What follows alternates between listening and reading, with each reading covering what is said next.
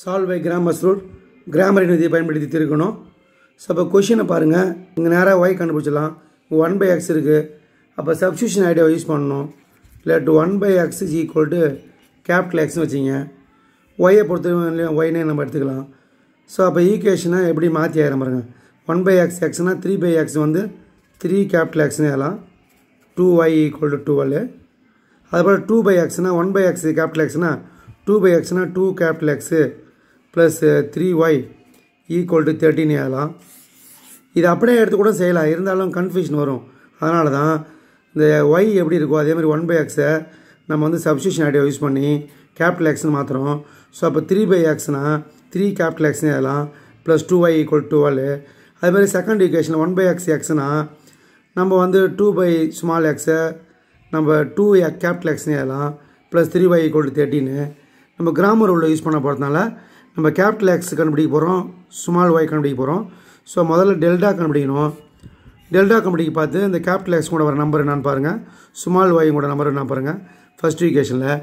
அதுபோல் செகண்ட் ஈக்குவேஷனில் capital X கூட 2 வருது, ஸ்மால் ஒய் கூட 3 வருது. டெல்டா கண்டுபிடிச்சிட்டேன். இதை எக்ஸ்பாண்ட் பண்ணி எழுதணும். 3 3 சார் 9 மைனஸ் போட்டுக்கணும். 2 2 சார் 4. அப்போ 9 மைனஸ் 4 என்ன கிடைக்குது, 5 கிடைக்குது. இப்போ நம்ம சொல்லணும் டெல்டா நாட் ஈக்குவல் 0.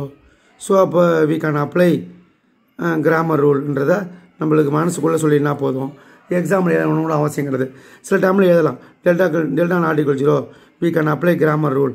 எப்போ டெல்டா நாட் ஈக்குவல் 0 வந்தால் தான் நம்ம கிராமர் ரூலை யூஸ் பண்ண முடியுன்றதை தெரிஞ்சு வச்சிங்க.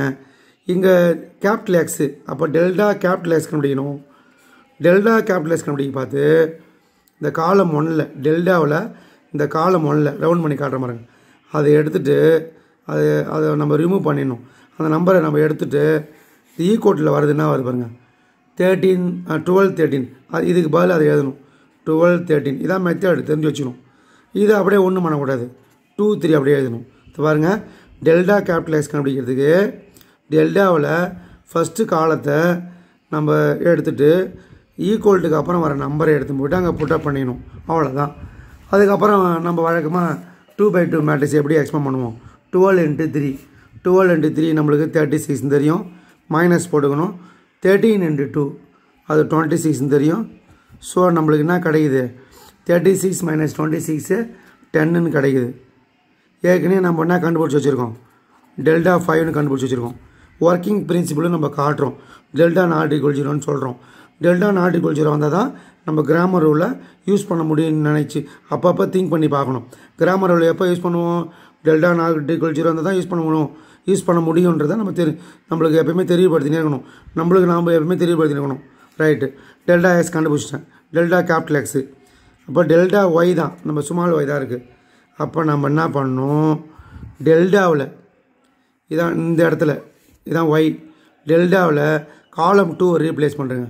2 3 ரீப்ளேஸ் பண்ணிவிட்டு 12 13 இங்கே எடுத்துகிட்டு 12 13 இங்கே புட்டப் பண்ணணும். 12 13 பாருங்கள் இந்த இடத்துல 2 3 டெல்டாவில் காலம் 2ல் 2 3 நம்ம நீக்கிட்டு ரிமூவ் பண்ணிவிட்டு 12 13 மட்டும் புட்டப் பண்ணால் போதும். மீதி அங்கன்னா ஏதோ அதை அப்படி எழுதிக்கணும். 3 2 அப்படி எழுதிக்கணும். அவ்வளோதான். இதெல்லாம் உங்களுக்கு ஈஸியாக புரிஞ்சிட்ருக்கும். அதுக்கு வழக்கமான எப்பயுமே மல்டிப்ளை பண்ணுவோம்ல, 3 × 13 மல்டிப்ளை பண்ணால் 39 மைனஸ் போட்டுக்கணும். அதுக்கப்புறம் 2 × 12 2 × 12னால் நம்மளுக்கு என்ன வரும் 24. ஸோ 39 - 24னால் 15 கிடைக்கும். அப்போ டெல்டா வந்து 5, delta x capital x 10, delta Y 15. இப்போ நம்ம கிராமர் ரூலை நம்ம யூஸ் பண்ணணும். எக்ஸு வேணும்னா கேபிட்டல் எக்ஸ் வேணும்னா டெல்டா கேபிட்டல் எக்ஸ் பை நம்மளுக்கு என்ன கிடைக்கும், டெல்டா கிடைக்கும். ஃபார்முலா இது தெரியும் நம்மளுக்கு கிராமர் ரூல். டெல்டா வேல்யூ வந்து 5, delta x delta capital x 10 5ஆல் divide பண்ணால் நமக்கு என்ன கிடைக்கும், 2 கிடைக்கும். இப்போ வாங்க கேபிட்டல் எக்ஸ் தான் 2 கிடச்சிக்குது. நம்ம கொஷினில் என்ன இருக்குது, ஸ்மால் எக்ஸ் இருக்குது. அப்போ கேபிட்டல் எக்ஸு ஸ்மால் எக்ஸாக மாற்றணும். கேபிட்டல் எக்ஸு ஸ்மால் எக்ஸாக மாற்றுறது என்ன பண்ணணும், 1/x பண்ணணும். So capital X is equal to 2னா அப்போ இதை வந்து ஸ்மால் எக்ஸுன்னு கேபிட்டல் எக்ஸை நம்ம என்னென்னு எடுத்துக்கிறோம், 1/xன்னு எடுத்துக்கிறோம். அப்போ கேபிட்டல் எக்ஸ் வர இடத்துல 1/xன்னு போடுறோம். 1/x is equal to 2. So இதை வந்து நம்ம எக்ஸ் வேல்யூ கண்டுபிடிக்கணும். ரெசிப்ரோக்கல் பண்ணோம்னா தலைக்கீழாக மாற்றி ஆயிடும்னா x is equal to 1/2 கிடைக்கும். ரெசிப்ரோக்கல் பண்ணணும்னு சொன்னால் சொல்லலாம். இல்லை இங்கே வந்து கிராஸ் மல்டிப்ளிகேஷன் ஐடியா யூஸ் பண்ணுங்கள். எக்ஸ் அங்கே போச்சுன்னா 2 இருக்கிற இடத்துக்கு எக்ஸ் போச்சுன்னா எக்ஸ் ஆகும். இந்த 2 இப்படி வந்துச்சுன்னா 1/2 ஆகும். அப்படி கூட சொல்லலாம். X value 1/2. இப்போ ஒய் வேல்யூ வேணும்னா delta Y by delta. Delta already 5 தெரியும், கண்டுபிடிச்சி வச்சுருக்கோம். Delta Y 15. 15 5ஆல் டிவைட் பண்ணால் நம்மளுக்கு என்ன கிடைக்கும்? 3 கிடைக்கும். So Y value 3. லாஸ்ட்டில் எடுத்து எழுதணும். Solution X 1/2 Y equal to 3. நீங்கள் எப்பயுமே இந்த எக்ஸ் வேல்யூவும் ஒய் வேல்யூவும் கொஷினில் போய் சப்ஸ்டியூட் பண்ணி வெரிஃபை பண்ணி பார்த்துக்கணும். அது உங்களுடைய கடமை.